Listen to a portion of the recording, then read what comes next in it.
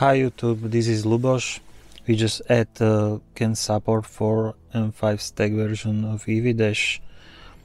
I bought an empty OBD2 connector. Here is stepper from 12 to 5 volts. I added a switch to disconnect power from car. If I want to debug communication via m5stack and my PC, so I can disconnect power from car.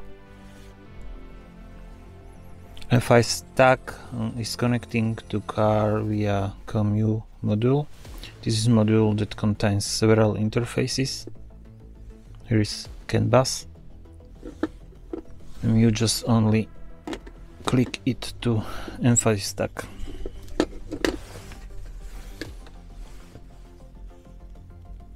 I connected OBD connector to splitter. If I want to close the cover,